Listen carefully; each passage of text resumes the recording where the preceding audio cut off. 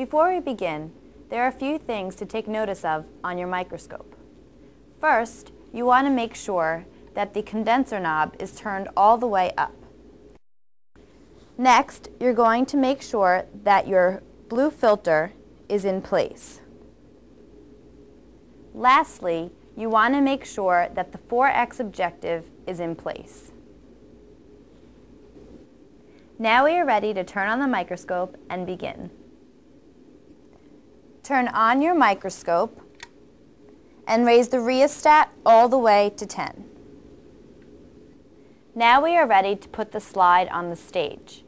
For this demonstration, we're going to be using the cross-section of a human artery. Make sure that your slide is not full of fingerprints.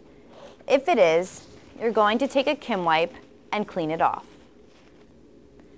Pull the stage clip open. Place the slide on the stage so that it fits into the corner of the slide holder. Release the stage clip so that the slide is held securely. You can then move the slide using the XY controls.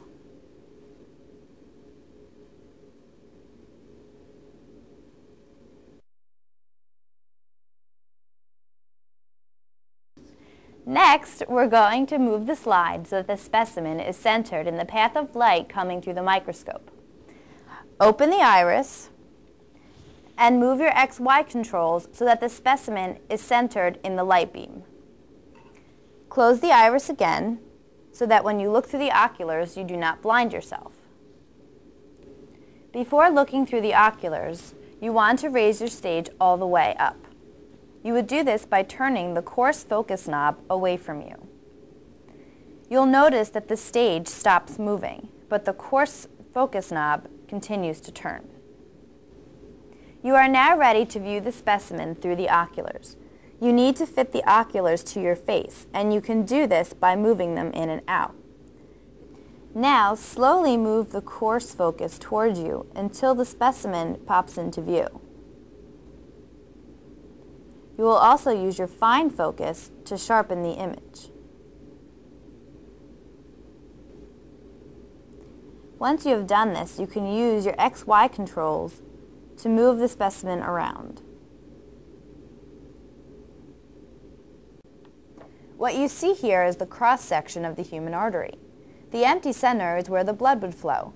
The pink section is the smooth muscle, and the purple strands are elastin. These are the effects of using the coarse focus, fine focus, and XY controls. There is one important thing that you must do before going to the next objective. You must place a desired part of the specimen in the center of your field of view. We can now move to the 10x objective. In order to see the specimen clearly, you may need to increase the light by opening the iris and using the fine focus to get a sharper image.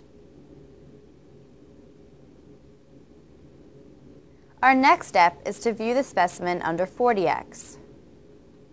Once again, you may need to make adjustments with the light by opening the iris and using the fine focus to get a sharper image.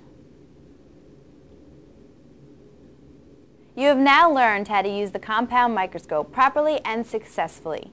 It's now time to shut down the microscope, but before doing so, there are a few things you need to do to ensure the success of the next user. First, you're going to make sure that your 4x objective is in place. You're going to close your iris. Then you want to turn down your rheostat all the way back down to 1, and then turn off your microscope. That's it. Good luck in lab.